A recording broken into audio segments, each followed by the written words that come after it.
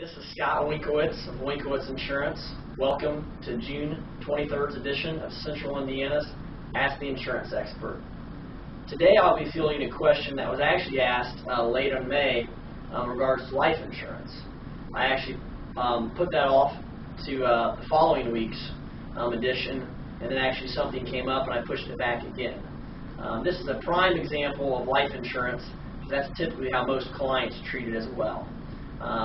They think about it one day, then you get busy, you get caught up with life, and it gets pushed to the wayside. With auto, home, and business insurance, they're all required. So people get those, and it's pretty seamless. With life insurance, it's not required, and people tend to delay that a little bit. However, it should be required for the ones that they leave behind. Since I last spoke about it in May, in Marion County alone, 23 people under the age of 35 died. 32 between the ages of 35 and 50 died, and 45 between 50 and age 60 died. I don't say these numbers to scare people, I just throw them out there as facts. I wonder how many of those 23 people under the age of 35 planned on dying. I would guess probably none of them. So life insurance is more for the unexpected than the planned. You can get term life insurance, which is more affordable. You can also get whole life and universal life.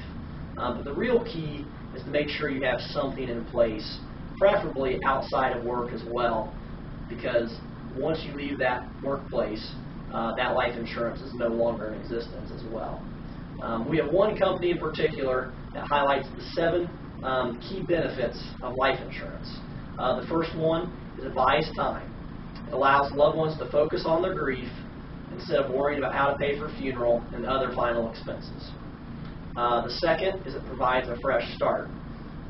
Lets loved ones start with a clean slate by helping pay off credit card bills, outstanding loans, and even the mortgage.